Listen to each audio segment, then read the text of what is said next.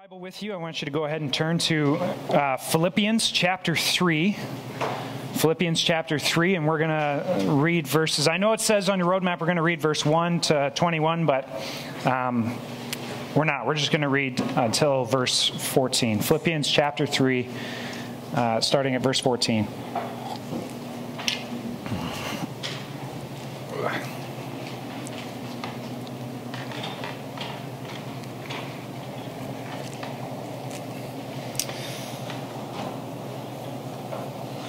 Furthermore, my brothers and sisters, rejoice in the Lord.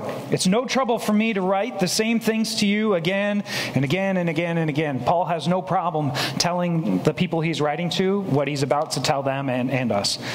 It's no problem for me to write these to you because it's a safeguard for you.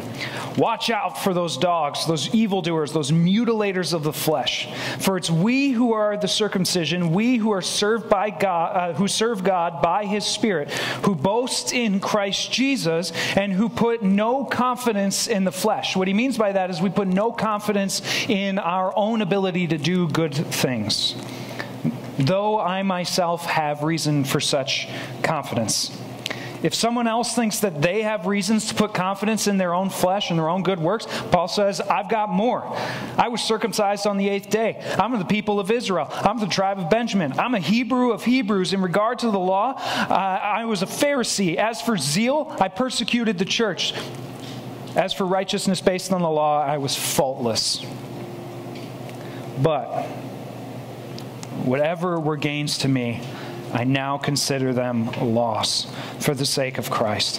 What's more, I consider everything a loss because of the surpassing worth of knowing Christ Jesus my Lord, for whose sake I've lost all things. I consider them garbage, that I may gain Christ and be found in Him, not having a righteousness of my own that comes from the law, but that which is through faith in Christ, the righteousness that comes from God on the basis of faith. I want to know Christ. Yes, to know the power of His resurrection and participation in His suffering, becoming like Him in His death, and so somehow attaining to the resurrection from the dead. Not that I've already obtained all of this, and not that I've already arrived at my goal, but I press on to take hold of that for which Christ Jesus took hold of me.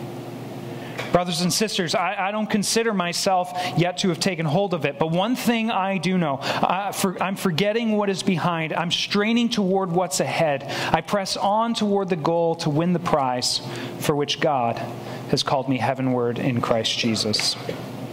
Let's pray together.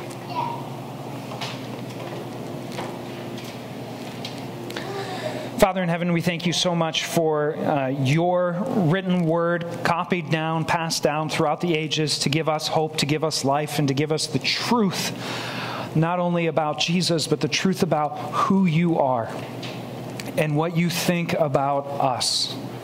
Lord, I pray that the words of my mouth and the meditation of my heart, of all of our hearts on this, your scripture reading, Lord, we pray that it would be beneficial to our lives and pleasing to you, O Lord, our God, our rock, and our Redeemer.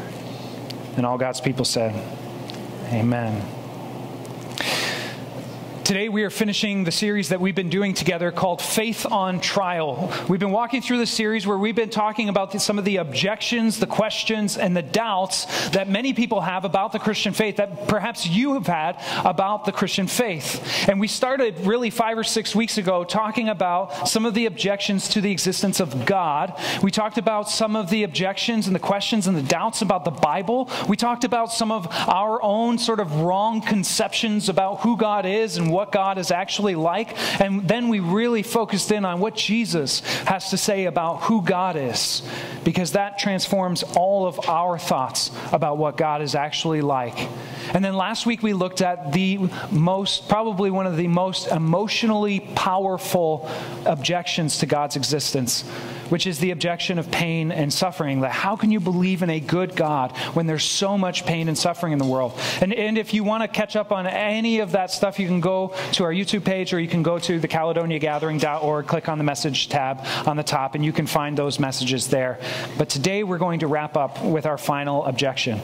If last week was the most emotionally powerful objection to God's existence, this week is what I think is probably the most popular objection to God's existence. Really an objection to the Christian church. The objection, as you can probably see from your paper, is hypocrisy. I don't know about you, but I've got plenty of friends, neighbors. I've had coworkers in the past, loved ones, who have said, I just can't bother with church. I can't even with Christians because all Christians are hypocrites. Perhaps you've thought that to yourself maybe at some point, that the church is just full of hypocrites, and I don't want anything to do with those people. Actually, Alana and I had a bunch of people over about a week and a half, 2 weeks ago, and I was talking to a guy on our back deck, and his reason for not coming to church, his reason for walking away from the Catholic faith that he grew up in, was because he learned about church history. He learned about how Christians have behaved throughout history, and he said, I don't want anything to do with that. My objection to the Christian faith is that the Christians are all hypocrites. Brendan Manning, who is an ex-Catholic priest and an author, gives this fantastic quote. And the reason I think it's fantastic is because it comes at the beginning of a DC Talk song. I don't know if anybody listened to DC Talk ever. No? Yeah. Thank you. Angela. By the way, Angela got her house. Can we just give thanks to God for that? Angela has been trying to get a house in the area. She finally got a house. She got a condo, so we're really excited for that. And she listened to DC Talk, which is great. There's a song by DC Talk called What If I Stumble? And Brennan Manning's quote is right at the beginning of that song. And this is the quote. He says, the greatest cause of atheism in the world today is Christians who praise Jesus with their lips and walk out the door to deny him by their lifestyle. That is what an unbelieving world simply finds unbelievable. I want to say that again because I want this to stick with you throughout this morning's message. The greatest cause of atheism in the world today is Christians. It's not pain and suffering. It's not the philosophical explanation for God's existence. It's not the Bible. The greatest cause of atheism in the world today is Christians who praise Jesus with their lips and then deny him by their lifestyle. That's what an unbelieving world simply finds unbelievable. And there really is no denying it. I mean, Christian history is full of hypocritical moments. There are no shortages of examples to point to in the history of the church to point out our hypocrisy, Christians' hypocrisy. Often people, when using this argument, will point to things like the Crusades of the Middle Ages, when the Christian Holy Roman Empire expanded its borders, claiming Christianity, claiming to follow a Jesus who died for his enemies, and the way they lived that out was by expanding their territory and borders by cutting down and killing thousands of their enemies. In the 14th and 15th century, somewhere around there, especially in Spain, the Christian church put together a group of people, you can kind of think of them as like quizmasters. And their job was to go around and find the new converts who had become pastors and teachers in churches and quiz them to make sure that they are not teaching false teaching, to make sure that they're not heretics. But at some point, that group of quizmasters went way off the rails and became what is known as the Spanish Inquisition. And they didn't just look for false teaching to correct false teaching in pastors and teachers in the churches throughout the area. No, they tortured and killed anybody who thought differently than the Christian church. They tortured and killed hundreds of people who refused to convert from Judaism or Islam to Christianity. They went way off the rails. Even think about in this country, slavery. A slavery based on race. The church was not immediately opposed to slavery based on race. In fact, the church was a part of it. participated in, and we're still trying to sort that mess out. I mean, history's filled with all kinds of hypocritical moments, examples of when the church really didn't do what it said it meant to do. That's really what hypocrisy is, right? You say one thing and then totally live another. There's not just historical examples. I mean, there are no shortages of examples in contemporary life as well, right? I mean, I just think about, maybe you don't pay attention to church news, but I pay a little bit of attention to church news. I don't know how many major public figures, major preachers and pastors of large churches in the area over the last year or so have had to step down from their jobs because of moral indiscretion, because of hypocrisy, because they said one thing about sexual ethics and then they lived another. They said one thing about how to raise a family and then lived another. They said one thing about how to handle money, but they lived something totally different. I mean, the easy stuff to point to is all the abuse cover-ups in the Catholic Church, right? But there's something about Christians where we tend to be known as being judgmental. We tend to be known as being unloving, that we have a weird hatred towards minority groups. This is what Christianity is known for, is for being hypocritical. There's a study done a couple of years ago. I want to read this so I get it right. This hurts a little bit, but Gabe Lyons, who wrote a book called Unchristian, pointed out a study that was done asking both Christians and non-Christians about their participation in the following activities: gambling, watching inappropriate online content, saying something mean behind someone else's back, stealing, consulting a medium or psychic, getting into a fist fight or physically hurting somebody, abusing illegal or non-prescription drugs, lying, revenge, and drinking beyond the legal limit to drive. Those 10 items was asked of Christians and non-Christians alike for their participation. There was no statistically significant difference between the activities of Christians and non-Christians. No statistically significant difference. The only statistically significant difference, actually, that came out of that study was that Christians happened to be less likely to recycle, which is pretty outrageous. Really? Less likely? We're less likely to recycle? What becomes super clear, though, from a study like that is that Christians aren't necessarily morally any better than anybody else. We're not. In some sense, at least as far as the argument of hypocrisy goes, we're actually worse. Because as Christians, we say that we ought to live one way, and then we walk out the door and completely deny Jesus by our lifestyle. That's what an unbelieving world simply finds unbelievable.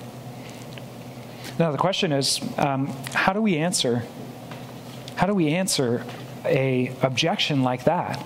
How do you answer an objection to your friend, to your family member, to your coworker who objects to Christianity based on the hypocrisy of the church? I don't want to go to church. It's full of hypocrites. I don't want to be a Christian. A bunch of hypocrites. How do we respond? Well, two things, if you're taking notes. The first one is admission, admit. Second one is answer. First, admit. Secondly, answer a really important question. What I mean when I say admit that it's true. The church is responsible for all kinds of horrible, bloody, terrible atrocities done throughout history. Christians have absolutely participated in violence and injustice throughout history. It's true. It's true that the church is full of hypocrites. There's no getting away from it. There's no sliding out of the spotlight. We just have to admit it. It's true. But along with that admission, I think sometimes it might be important to add a little bit of qualifying. For example, the Crusades are often portrayed as a violent evangelistic tool. That Christians in the Roman Empire went out and slaughtered anybody who wouldn't convert to their faith. Well, that's sort of true, but sort of not. It's sort of, the truth is actually a little bit better, but also a little bit worse than that. The truth is the Roman Empire claimed Christianity and then went out to try and expand its political and geographical influence and its borders and its control. It tried to take back land that it had lost to other invaders. And so it doesn't really matter that they were Christians. If they were pagans or if they were of some other religion, they still would have operated the same way. It doesn't actually make any difference. So it's not as though Christians have committed atrocities because Christianity teaches violence and injustice. That's really important. While Christians have been involved in violence and injustice, Christianity doesn't promote and teach violence and injustice. So step one, admit where we've gone wrong in our lives, admit where we've gone wrong as a church, but also let's qualify some of the ways that information is portrayed. Secondly, I think we have to answer the question, well then, why are there so many hypocrites in church? If we admit that it's true, why is that the case? Again, 2 points, if you're taking notes. The first one is faking it, and the second one is missing it. The church has hypocrites in it because, number one, some folks are just faking it. Maybe you're faking it. And believe me, I get it. Especially in some of the culture that surrounds the greater Caledonia area, I'd understand if you were faking it. That if we sat down and had a drink, if we had a coffee and I pressed you on it, that you might say, you know what, Corey, I'm actually not sure I believe. I'm actually kind of got my hand on the exit door. I'm just not ready to push and leave yet. Maybe you, if you're faking it, maybe you thought to yourself, you know, there's so much cultural pressure. You do church. It's just what you do. Maybe there's so much family pressure. It makes sense that if you're faking it, you might praise Jesus on Sunday but walk out the door and deny him by your lifestyle because you just don't actually believe it. And by the way, if you are faking it, I'm glad that you're here. I really am. Secondly, not just faking it, but the church is full of people who are missing it. And this is what I think is far more prevalent. The church is full of people who have traded in real Christianity for some sort of quasi-Christian religion. And this is actually what's going on in the city of Philippi that Paul, when we read from his letter that he wrote to a group of Christians who were living in Philippi. This is what's going on there. You see, some Jewish teachers had heard about Jesus' resurrection from the dead, and they believed him, or they knew Jesus, and they started following him. But the thing is, when you start following a new teacher and you start learning his ways of life, you don't immediately forget 30 years of your way of operating. Your brain is already set in how you're supposed to be in relationship with God and other people. So you might like Jesus' teaching, but you haven't quite switched over to his way of thinking, his way of loving and living. And so what happened was there were these Jewish people, these Jewish teachers who were going around saying, yes, Jesus is good. Yes, Jesus died for your sins. But you also need to become as passionate about following the 10 Commandments of Moses, as passionate about following all the hundreds of laws that come after the 10 Commandments from Moses. You need to become Jewish. You really have to, you got to get circumcised. Even if you haven't been yet, 30 years old or more, that you got to be circumcised. It's going to suck. Sorry about that. But you got to be committed to the law. It's not just Jesus, it's Jesus plus. Jesus plus the law. Jesus plus the celebrations. Jesus plus the Jewish holidays. Jesus plus the pilgrimage. It's Jesus plus you got to do these other things. And Paul gets super fired up about this. I absolutely love Paul's response. He goes on this massive rant. It's almost like Paul says, really? Is that what you think? You think you can be in relationship with God because of the good stuff that you do? You think God wants to be in relationship with you because of all the talent you bring to the table? You think that that's why God is willing to be in a relationship, that Jesus got you like a 50% off coupon, but you still have to pay the rest with good deeds? That Jesus kind of lifted you up to God, but you still have to reach and continue climbing the ladder yourself? Here's the problem, says Paul. That's trading real Christianity in for religion, and religion will always lead to hypocrisy. Here's why. Religion says this is what you need to do to get to God.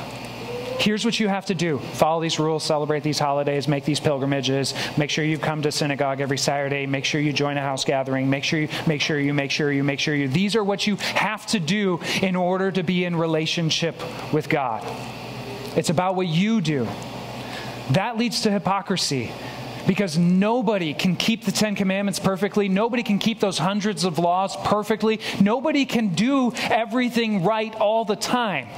Which means you end up being the kind of person who says, these are the things you have to do. I mean, I don't always do them, but these are the things you're supposed to do. I mean, that's exactly what everybody hates the church for. Religion will always lead to hypocrisy. So Paul says, look, you can't live that way. I can't live that way. And trust me, if I can't live that way, none of you could. And then he goes on this huge rant. He's like, if anybody thinks they've got confidence to put in their own good deeds, to put in their own talent, I've got more. I was circumcised on the 8th day. That's the day God commanded. Remember that. I was circumcised on the right day. I'm one of the people of Israel. I'm not a Gentile. I'm not grafted in. I'm not an exception to the rule. I'm one of the original people. I'm from the tribe of Benjamin. That's one of the most loved sons of our father Jacob, tribe of Benjamin. It's also the tribe that gave Israel its first king. It's also the tribe that gave Israel its capital city, Jerusalem. That's from us. That's from my group. I'm a Hebrew of Hebrews. Even though I was born in Tarsus, don't be fooled. The Greek city doesn't matter. I have stayed Hebrew. I've never changed over. I never switched language to the Greek language. I never left the Hebrew law. I never left the Hebrew customs. Never left the Hebrew way of life. Never left the Hebrew culture. As for a law, I was a Pharisee. I was a member of the strictest sect of Judaism that there is. I was the best. I was held in the highest esteem by other people. I'm a passionate keeper of the law of Moses. I was taught by one of the leading scholars of our day. And you want to talk about passion for our faith? I killed Christians. That's how passionate I am. As for righteousness according to the law, except for the last part, I was blameless, completely perfect. Nobody could call me out for anything in my life. Religion, race, family, I had it all, I was it all, I did it all. And then I met Jesus. And I realized that none of that stuff actually got me there. That none of that stuff was actually making me good enough to be in relationship with God. None of that stuff was actually making up for all of the hidden ways in my own life that I was actually falling short. He says, I count it all loss. I count it all loss. I did, I still do, I always will count all of my talent, all of my good that I bring to the table. It's well, our translation says garbage. I don't know if I've talked about this before, but the Greek word there doesn't mean garbage. You can't say it in church. It's a cuss word. It's a crude word. It's a little bit surprising. This is how fired up Paul is about this attitude of being religious. The Greek word is skubala. You've heard it before. Maybe you've seen it on the bumper sticker of the back of a car. Skubala happens. Or you ask somebody, how's it going? And they said, same skubala, different day. Or you, this weekend, are going to maybe knock a brat off the grill by accident and mutter skubala under your breath while you pick the brat up and put it back on the grill. Right? None of the translators translate it that way because they knew there'd be kids in church. But that's how serious Paul is about this attitude that says that here's the stuff you need to do in order to get to God. That's how passionate he is. That all of the good things that he's done in his life, none of it could have made him right with God. None of it would have gotten him up the ladder. It's only Jesus. It's only him. It's trusting what Jesus has done. Paul says, he took hold of me. He took hold of me. That's real Christianity. I want you to hear me on this. If you walk away with nothing else, that's real Christianity. Trusting what Jesus did. Religion will always lead to hypocrisy, but real Christianity should lead to humility. So if your objection to Christian faith, or the objection of your friends, your neighbors, your loved ones, your coworkers, is that the church is full of hypocrites, admit it. Admit it and answer the question, well, why is that the case? Well, because we all suck. We do. None of us is good enough for God. But encourage them, and I am encouraging you to know, understand that Christianity is not about what you do to get to God, but it's about what God did to get to you. It's about what God did to get to you. And that should lead to humility in your life, not hypocrisy. If you are a Christian, you are a follower of Jesus, then I want to encourage you to, as Paul says, take hold of the salvation for which Jesus took hold of you. In other words, live into, it's pretty wordy, live into what Jesus did for you. The good news is you don't have a list of 10 and then hundreds and hundreds and hundreds of applications of those big 10 rules to follow. You have one. When Jesus was gathered with his disciples in an upper room, and we talk about this a lot here. When Jesus was gathered with his disciples in an upper room, he said, this is how the world will know that you are my disciples. Not church attendance, not what family you came from, not where you send your kids to school or where you went to school, not what kind of job you work or how much money you give or all of the rest. This is how the world will know that you're my disciples, that you love one another the way that I love you. If you want to follow Jesus, if you want to sort of make an attempt at walking away from hypocrisy, trading hypocrisy in for humility, trading religion in for real Christianity, this is it. It's about what God did to get to you. And your response now is to love others the way that he has loved you. I just want you to consider for a few minutes at the end here what that might change for you. What does that change in your marriage? If you think when you wake up in the morning, not how is he meeting my needs? How is she doing the things I want her to do? How is, but instead, what does loving her look like when I think about the way Jesus loved me? Paul says right before this that Jesus humbled himself in chapter 2. He says he humbled himself. He put your interest ahead of his own, so much so that he was willing to go to the cross for you. That's what he did for you. To follow him is to love others with that same level of humility. So may we trade hypocrisy in for humility. May we trade our religious ways in for real Christianity. And may we love others the way that Jesus really loved us. That's real Christianity. And I think that's what the world needs most. Not just in marriages, but in working relationships, in friendships, in partnerships, in business. That's what the world needs most, not just in the church, but in everyday life. Amen? Amen. Let's pray together. God, I want to confess on behalf of all of us that we get this so backwards so often. That so often we not only make demands on ourselves, but that we make demands on other people, and we give a list of do's and don'ts, a religion that's like a ladder, and tell people to start climbing to get to you. But Lord, we know that the truth of Christianity is that in Christ you have taken hold of us already. By the blood of Jesus covering our sins, you have made us clean to stand in your sight. You've made our relationship with you just right. And we're so grateful for that this morning. Lord, I pray that you would make us into a humble church who seeks to love others, who seeks to change the perception of your people in the world today.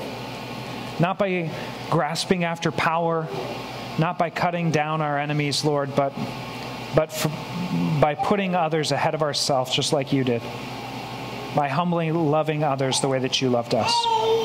We pray all of this in Jesus' name. Amen.